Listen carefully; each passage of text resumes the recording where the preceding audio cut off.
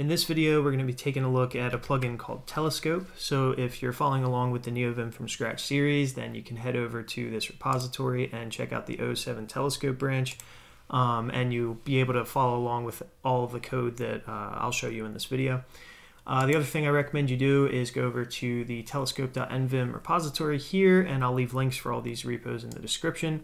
And what you can do is you can go through all of this documentation. Telescope can do a lot of things, and I guess if you don't already know what Telescope is a fuzzy finder, and it's centered around a lot of modularity. So Telescope is super customizable, too customizable for me to explain all of the customizations in one video, but I'm going to try to give you enough to where you can get started and get an idea for how much you can do with this. So anyway, let me give you a demo of what it actually does before I show you how to install it and all that, and how to configure it and all that stuff. All right, so let's get started. What I'm going to do first is I'm going to take a look, and we just went into command mode down here. It's going to give you a command called Telescope. We're going to press tab, and you can see all of the things that we can search over here. What I'm going to start with is going to be find files, because this is one of the most useful ones in my opinion. You'll notice that we have a results window here, we have a file preview, and then we have this little input box here. The input box is essentially a fuzzy finder, so if I start typing plugins, it'll kind of pull that one up and show you where all of those letters that you typed are kind of highlighted, and then we can press enter on it and then head over to that file really easily. So we can do that again, jump over to init.lua, and you can move throughout your project very easily using that. Another thing that you can do is live grep. So we can do live grep, and then we can search for like all of the to-dos in our project and then just jump over to them, or we can search for everywhere in our project where we use the text LSP. So this isn't just like it's not just symbols, like text symbols or whatever. It's also just anywhere where the text LSP is, it's gonna go and look for it, right? There's another way to just get symbols if you want that as well. But the next thing I'm gonna go over is, let's see, for instance, let's go jump back here. Let's go to, well, I'll go there first and I'll show you, because the next thing is going to be LSP related stuff. So if you have LSP set up, what you can do, and I set up in LSP in the video before this one, what we can do is we can do Telescope LSP, and then we can go down to definitions. And so there's only going to be one definition for this when we press enter, right? And so this is going to take us to the CMP. So what I did was the same as if I press GD on top of this, is the same as if I do LSP definitions. And then you can see that we're requiring this CMP module here at the top, right? And so maybe I want to see all the references to this. So what I could do is just GR, and it'll bring up a quick fix list, right? And so that's one way that you could get it done.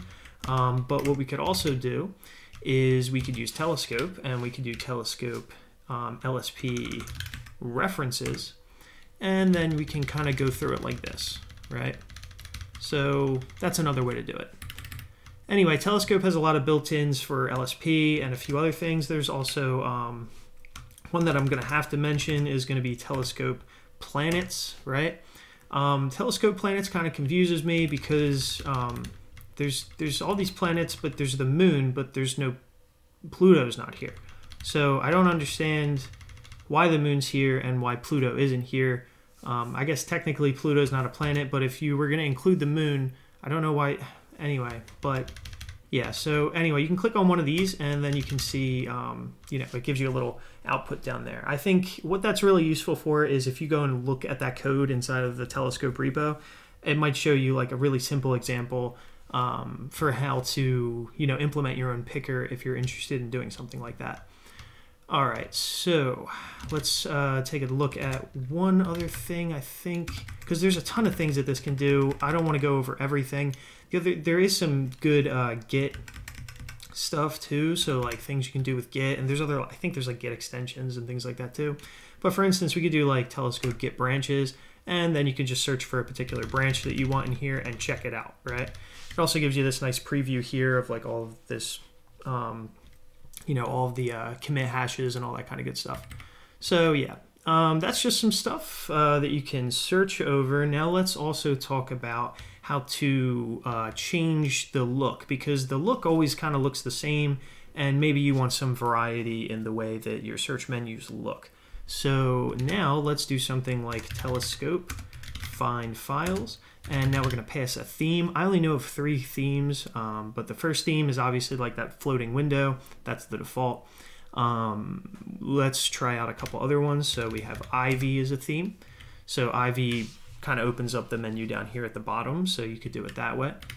There's another theme called drop down, like this, and you can get a drop down. And I'm going to show you in a minute too how you can get rid of the file preview as well. So maybe you don't really, maybe the file preview to you adds a little bit too much noise. You can get rid of that as well. And then the last one I'll show you is cursor, and like that. And I don't think this one will be super useful for most people, but what it might be good for is if you have like LSP code actions and you want to bind it to some key or something like that. I think that would be potentially the best for that. Okay, so that's some different themes. The next thing I'm going to show you is I have a couple keybinds, because I think telescope is probably best used with keybinds. I don't think you want to come down here, type telescope, and then do find files and all that kind of good stuff, right? You probably just want to press a key and have it work. So let's see. So leader F, what I have, and I told you that I would show you how to do it without the previewer. And actually, I think I have previewer set to 10 here. I actually need to set that to false. So let's do that right now. Okay, and I'm going to reopen this. Okay, so now if we go to key maps again, and then we go take a look at this, the old way would be just to do regular, like how it looks in the command down here when I do telescope find files, right? And so that's one way to do it. But another way you could do it, and you could type this all out too. You could type out Lua, and then require and all that kind of good stuff.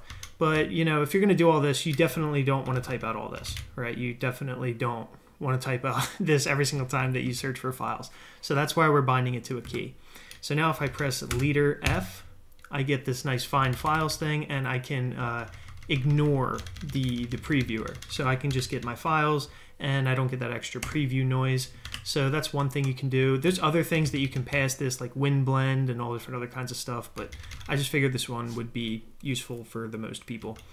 Then also we could bind it to something like a control, control binding, right? So we can do something like control T, and we can live grep through the text again, right? So that's like another one. All right, and you know, feel free to set up the bindings however you want, and change themes for different things that you're looking for or whatever else, right? So it's like totally up to you how you want it to look. You could probably even, if you were sufficiently motivated, go and write your own theme and do all that kind of good stuff. I'm pretty happy with the ones that are built in for the most part. Okay, so now let's talk about how to actually install it. So what we're going to do is we're going to open up wherever we keep our plugins, and I use Packer, so this should be familiar if you use Packer. If you don't use Packer and you want to, I have a video on how to install plugins with Packer. It should be in the same playlist as this video is in. All right, and so you can see that we're just doing use nvim telescope.nvim, just like this, so that's how we're pulling it in. And the next thing that we'll do is we'll go take a look at the configuration file. So this is the configuration file that I have. This is the setup right here. You'll notice that I have all of these key bindings here. Pretty much all of them are the default key bindings. The reason that I put the default key bindings is just so that I can remember that they exist, because I'll forget. So I can come back and like reference this file. So you can do all these things, and you can set.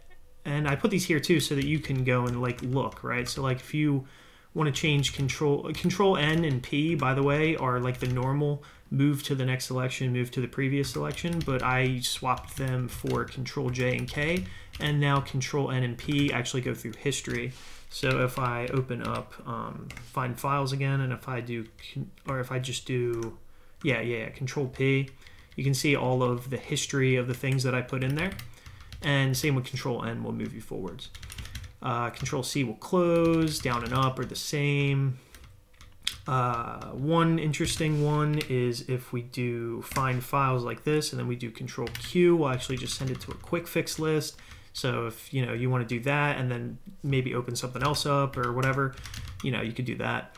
Yeah, so this is just some key bindings that you can pass it, and this is passed in mappings. I is for when you're in insert mode, and N is for when you're in normal mode, because you'll notice inside of Telescope, if I press escape, I actually go into normal mode. So I can press like GG and go to the top, or Shift G and go to the bottom. So now we have like and I'm just pressing J and K instead of Control J and K to go up and down. If I press I, I'll go back in insert mode, and I'll have to do Control K to go up, Control J to go down, and you know, with the benefit that I can now insert text, right? Okay, so moving on, there are pickers and extensions. I don't really have any custom pickers that I personally add, but I'll try to show you a pretty cool extension during this video. I think for Telescope though, there's really not much else I want to show you to get started. What I'm going to do now is I'm going to just kind of show you a cool extension so that you can, you know, try this out if you want to. It'll be useful for people who, I think mostly who are on Linux. But what this will allow you to do is preview images in Telescope. So I think that's pretty cool. So I'll show you how to do that now. So let's go back and we'll open up our plugins, and we'll just jump down here. And you'll notice that we need pop-up, plenary, and Telescope. So make sure that you have those. And then we can install this extension here. So we're going to change that to use, tab that over, save that, and we just installed the Telescope media files.envim plugin. Now that's a plugin, but it's a Neovim plugin, but it's a Telescope extension. So that's the difference, right? And now what we're going to do is we're just going to head on over to Lua, user, Telescope, and we'll just read the rest of the README here. There's not much to do to get this set up, so we're just going to copy this, paste that in there. One thing I will do is, I already have an instance of Telescope, so I don't need to require it again. I'm doing that up here, right? So what I'm going to do is, let's make this bigger. I'm just going to, whoops, get rid of all that, and we'll just put that back there. Okay, so that's how we're going to load this extension. So we're going to do Telescope, load extension, media files. And then if you want to, you can pass some configuration for the extension down here in extensions. So we can do that, and then we'll just tab it over really fast. Okay, so this is us adding an extension, the media files extension in this case. There's tons of extensions for different plugins and things like that, but this is the one that I think it's probably one of my favorites, right? So let's go to my blog where there's a lot of images. We'll just open up, I don't know, just some file. And then what we can do from here is we can do Telescope media files. And whoops, actually you won't be able to see it because it's too small of a window. So let's do that again. And now you can see that I have a bunch of images showing up in our picker here. And so to get that to work, likely you're going to need to be on Linux. It might support in the future, or even now, I'm not sure. It might support iTerm, but right now I know that it supports Linux, but make sure that you have uberzug installed for image support. So you can, that's a Python package, so you can install it likely with just pip install and then uberzug, right? Okay, so that was just a cool extension. You don't obviously have to use that extension if you don't want to, but I just figured some people might be interested in that. And maybe it'll, you know, inspire you to go look at other extensions or potentially make one of your own. Okay, so that's pretty much it for this video. Like I said, all of the links to all of these repositories are going to be in the description of this video. If you do like the video, then you can consider sponsoring it over on GitHub or supporting me over on Patreon. Make sure to like and subscribe, and I'll see you guys in the next one.